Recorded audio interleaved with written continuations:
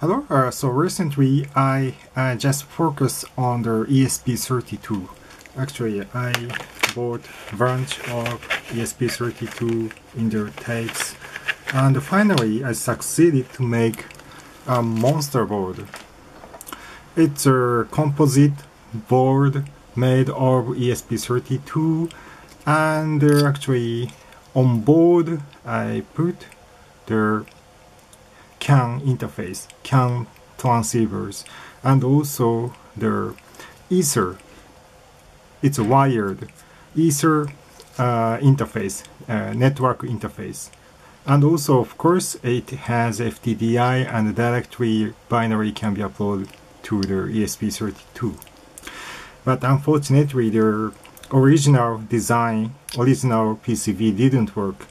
And indeed, just 10 minutes ago,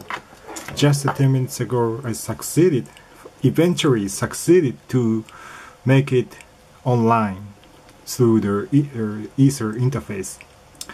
Now let's see how it works. We can connect the Ether cables and switch on. We will see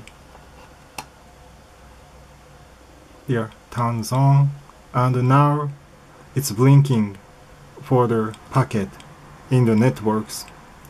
It succeeded eventually. I'm very happy to see this blink.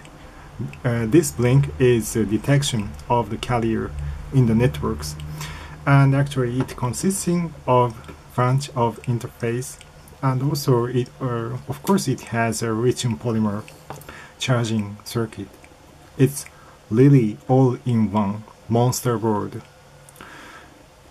Have fun!